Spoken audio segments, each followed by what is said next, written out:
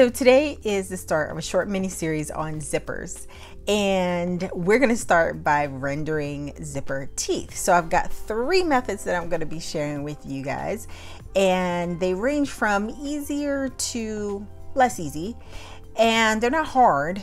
The less easy ones, it's not hard, but it is a little bit more involved. So make sure you take a moment to subscribe, hit the notification bell, and let's get started. Method 1 is uber simple. It's a method I used when I first began to sketch before I knew more sophisticated techniques or how to use brushes, but it's still totally valid and will give you believable zipper teeth if you're in a pinch. Draw a line and click the dashed line box in the stroke panel. Adjust the dashes and gaps so the line and dashes look relatively thick. Then, copy the line and paste in front. Move the line over and slightly offset it so that the dashes of one line align with the gaps of the other. Add a zipper stop and puller, and you have what I like to call the quick and dirty zipper teeth. Now, since method 1 was so quick, we're also going to talk about method 2 today. Method 2 incorporates the blend tool. Now, I like using this one if I need to use a gradient. And since you currently can't use gradients with brushes, this is a great way to get that metallic and shiny look of metal teeth.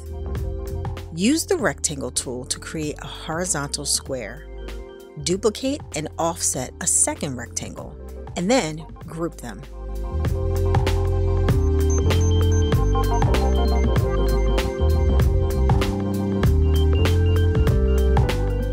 Duplicate the rectangles and position the first group at the top of your zipper and the second group at the bottom. Using the blend tool, click the corner of the top object and then click the same corner of the bottom object.